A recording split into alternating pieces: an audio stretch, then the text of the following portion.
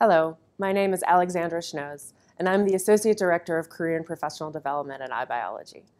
And today, in a series of 2 talks, I'm going to talk to you about internships for life science grad students and postdocs. In the first talk, I'm going to talk to you about why it is that you might want to go on an internship and what internships can look like. And then in the second talk, I'm going to talk about the process of finding an internship and then going on an internship. So the reason that I'm the one talking to you about internships is that in 2009, I helped found an internship program at UCSF. So the Graduate Student Internships for Career Exploration Program, or GSICE, was founded to be able to allow UCSF's basic and biomedical science graduate students go on internships outside of academia. So go do an industry internship, or go do something in marketing, or any number of career areas that are open to life science PhDs. I was the founding program manager, and at the time that we started the program, it actually was the first program out there that actually supported grad students into going into all of the career areas open to life scientists, not just industry positions. While I was running the program, we were able to recruit funding that allowed us to replicate the program at another site, in this case, University of California, Davis. And so we were actually able to do research on the outcomes of our programs on our students and publish those data, which I'll get into in a little bit. Now, fortunately, there are many internship programs throughout the US. Hopefully, you might actually be at a campus or a university that has one. But even if you don't, hopefully these series of talks will help you figure out if you want to do an internship and then how to do it if you want to do it. So I just want to take a moment to acknowledge all of the people who helped make the UCSF internship program possible and the partner program possible. This is definitely not something that one person can do alone. It is a team. So I just want to say thank you and acknowledge the hard work of the UCSF Office of Career and Professional Development and the Graduate Division, the UCSF School of Medicine and the Chancellor's Office, our collaborators at UC Davis, the external evaluation team at Northwestern University, and in particular, 2 senior faculty members at UCSF, Keith Yamamoto and Bruce Alberts, who are real program champions and were really the force behind getting this program started at UCSF. So as you hopefully already know, there are many science career pathways that exist for you as a life science PhD. You're probably very familiar with being a principal investigator in academia, but it turns out that there are a number of other things you can do, and this is just a little bit of a list that you can see. There are many more exciting careers that you can go into. But you might already be wondering, how do you know what you want to do for a career, and how on earth do you get there? So my advice to you is to get experience and do it from the very beginning. When you're just exploring a range of career options, what this possibly means is going to a lot of workshops on your campus or at conferences, doing a lot of reading, say on science careers or nature jobs, or there are a number of books out now on life science careers. As you're starting to narrow down your interests, you might get yourself involved in things that take a little more time and effort. So possibly you start networking, maybe you do a job shadow or a job simulation. For example, there are the Intersect job simulations, which are built specifically for life science PhDs to try out little projects in other life science careers. And then there are the internships, which are typically something you're going to do when you're really interested in a career and want to get your hands dirty and really try something out. But you might be wondering, why on earth would I actually do this? I have so much to do in the lab. My PI needs things to get done. I'm trying to get papers out. Doing an internship, even a part-time internship, just even getting an internship takes a lot of time and effort, and then I'm supposed to take time away from the lab and do a full-time internship. How is that going to work, and why would I really do that? Well, it turns out that their internships are incredibly helpful in helping you clarify your career interests. So when we looked at the students at UCSF and UC Davis before and after they did internships, before the internship, only about 20% of the students actually felt confident about their career choice. The majority of them were still considering a wide range of options. After the internship, there was a marked difference. So almost 60% of the students actually now felt confident in their career choice. And only a small number, about 15%, still were considering a range of options. And when we talked to students who did internships, even the ones who did internships that maybe they didn't like or didn't help them choose that career as the one they wanted to do, they found the internships incredibly valuable because it helped them learn about a career and maybe decide that that wasn't for them. So no matter the outcomes, all of our students recommend doing internships after having done them.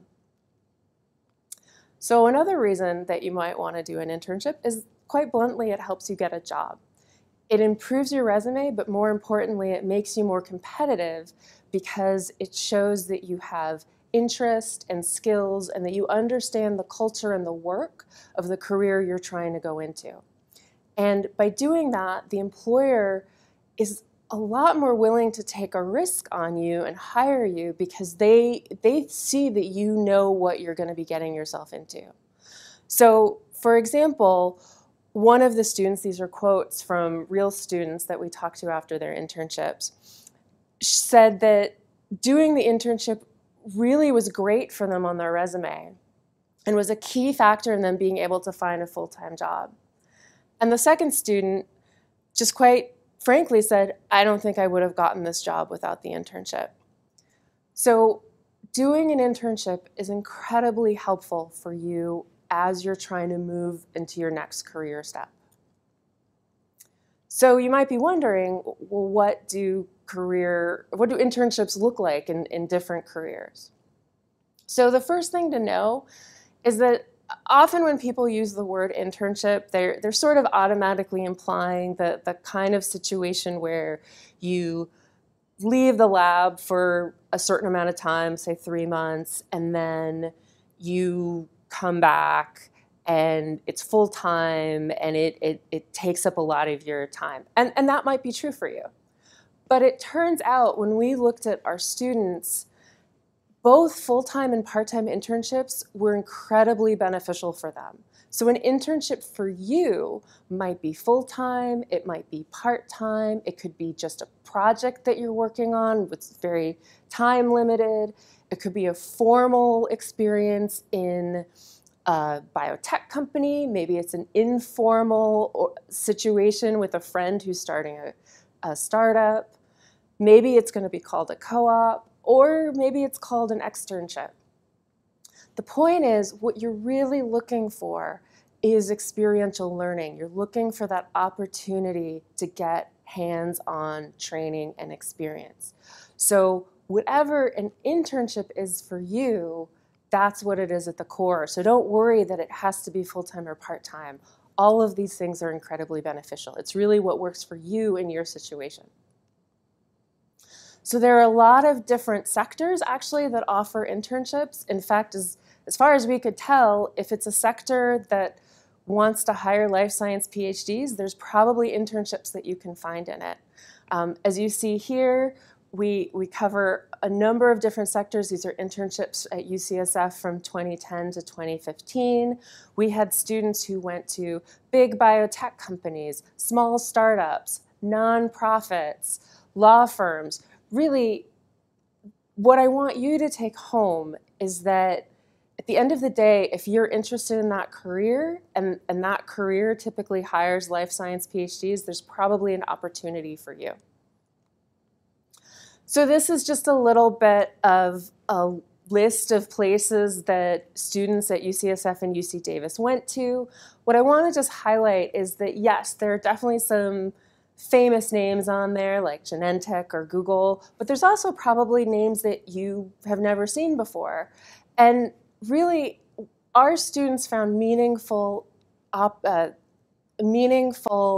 options in all sorts of different environments and companies and company sizes. So don't think that only the worthwhile experience is going to be at Amgen. There's really a lot of options out there for you. So there are a couple of trends when it comes to internships. It is true that if you're doing a full-time internship, it is likely to be about 3 months in length. It can be longer. That's not as common. Often if they're longer, it's because you're doing them right after you've graduated. It's hard to take off more than 3 months from your lab work, so that's pretty standard. Part-time internships are typically for a longer period of time. So, that's just a reflection of the fact that you're typically going to be working 10 hours of work a week or less. And so it just takes longer for both you and the employer to get more out of that. So it's typically 6 months or a year long, something of that length. You should definitely be paid if you're doing a full-time internship. This is standard for life science PhDs. To be honest, this is actually not a problem we ever had when I was running the internship program, but I want you to know that it is not normal for you not to get paid. You should be getting paid if it's a full-time internship. It is true that for part-time internships, they are often unpaid, but this is in the situation where you're doing about 10 hours of work a week or less. So it's often sort of considered an extracurricular that you're not supposed to be taking time away from the lab. It may not be really fair, but that is unfortunately the standard. Also, it is true that a lot of internships happen in the summer. This is likely just a holdover of the fact that internship sites are familiar with doing undergrad internships, and typically the only time they can do an internship is in the summer. So you will see a lot of postings for summer. Definitely, I think most of our grad students have gone in the summer. It's just a standard time. But if you're a grad student or postdoc, remember that you're likely not taking classes anymore. So you, in theory, could go anytime. And we certainly had grad students go anytime during the year. So don't be afraid to look for opportunities that happen at other times in the year. Or don't be afraid to ask a site that takes grad students in the summer if maybe they can take you at a different time in the year. So it is also common that internships actually don't happen while you're in training, but right after you're in training. So we had about 20% of our students actually did their internships post-graduation. And the reasons for this are many, of course, like their projects just weren't ever going to allow them to leave for 3 months. Maybe their PI wasn't thrilled about the idea. But these are things that can actually happen. So be on the lookout for those opportunities. It is true that it is not common for you to get benefits on an internship, so you will not be getting health insurance, you will not be getting retirement. You're going to be a temporary worker. That's just the standard. And to be clear, an internship does not guarantee employment at the company that you're interning. There are definitely cases that we've had where a student will get a full-time offer after doing an internship, but not every internship site is actually looking to hire full-time. They might just be really interested in having interns. So don't go into an internship with that expectation. If it happens, congratulations, but that isn't normally the norm. Okay, so hopefully I've convinced you a little bit that internships can be really useful to you and that you're going to find probably an opportunity for you that you might be very interested in. So now is the next step of really exploring your options, which we'll talk about in the next talk, where I discuss how to find and then go on an internship. Thank you.